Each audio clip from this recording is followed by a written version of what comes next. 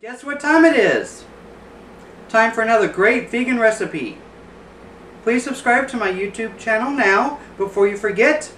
That's at thefatveganchef. Thank you. Today I'll be making a twist on a classic fragrant British Indian dish, chicken tikka masala.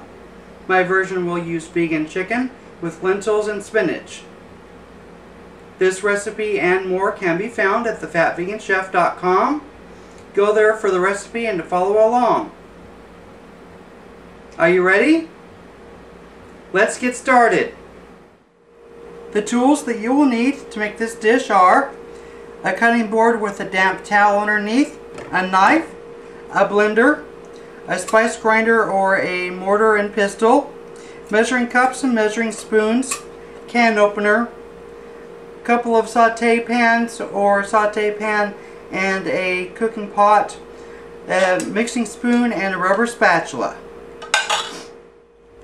The ingredients that you will need to make this dish are, for the masala paste, what we'll need is 1½ teaspoons of cumin seeds, 1½ teaspoons of whole coriander seeds, 2 pieces of ginger that's been minced, 1 to 3 tablespoons of red pepper flakes.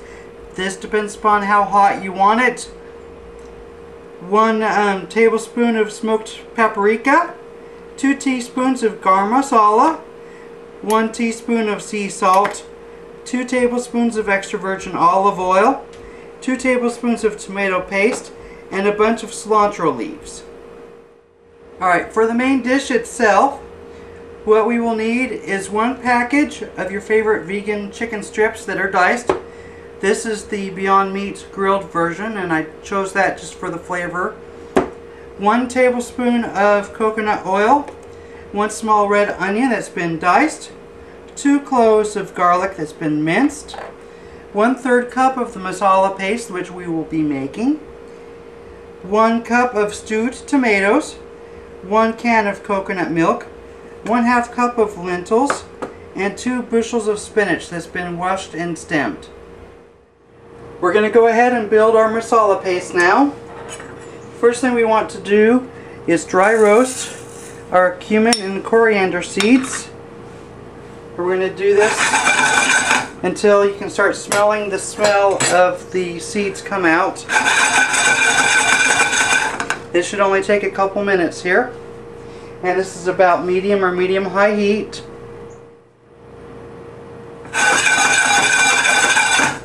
Okay, that's about good.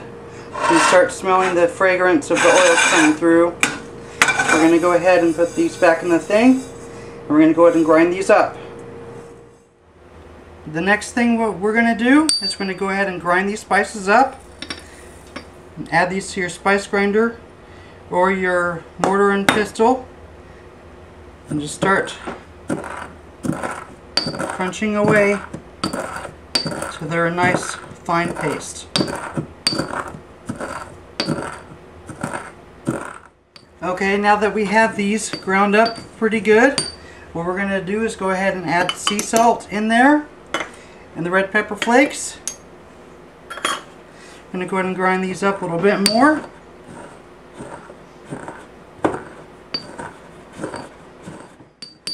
Now that we've got these ground up, what we're going to do is going to go ahead and continue with the blender. First thing we want to do is go ahead and add these ground spices to the blender.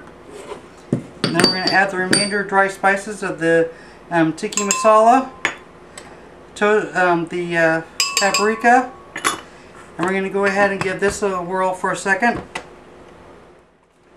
Next we're going to go ahead and add our ginger.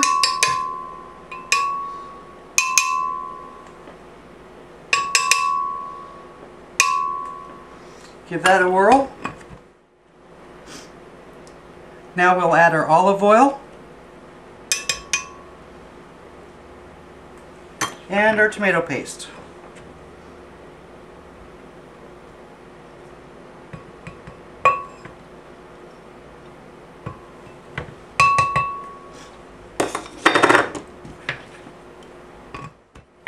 Now that we've got those ingredients put together, what we'll do is go ahead and add our cilantro.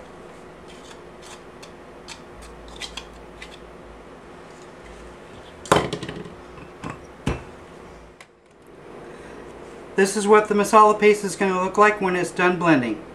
Let's go ahead and cook our tikka masala. Now what we will do is cook our chicken tikka masala. Preheat your pan to in a medium-high heat. Add your coconut oil. And then we're going to cook our red onions. We're going to cook them until they're translucent. The onions are starting to turn translucent. So what we'll do is go ahead and add our garlic and the chicken.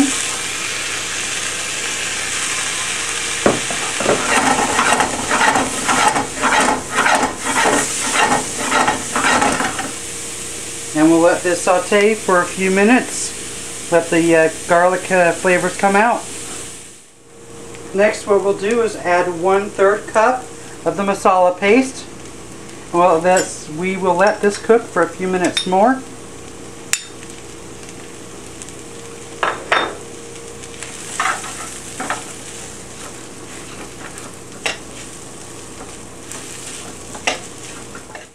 Next, add the stewed tomatoes and the coconut milk.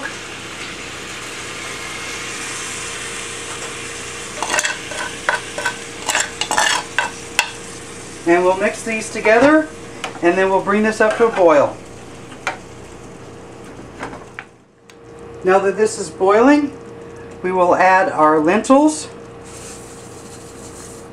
and we'll stir this in, and we'll cook this for 20 to 25 minutes, and then we'll add our spinach.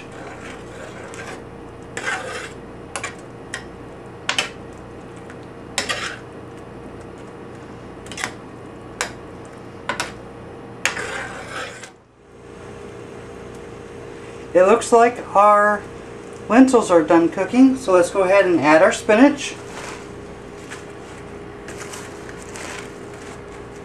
This in here. And we'll fold this in until it's nice and wilted.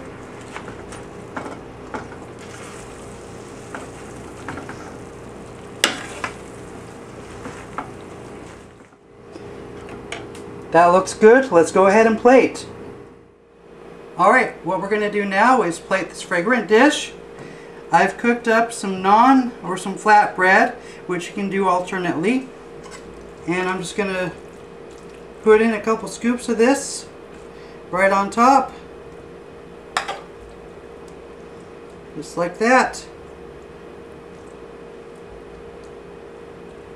Doesn't that look good? I really hope you enjoyed this recipe. If so, please like and share this video.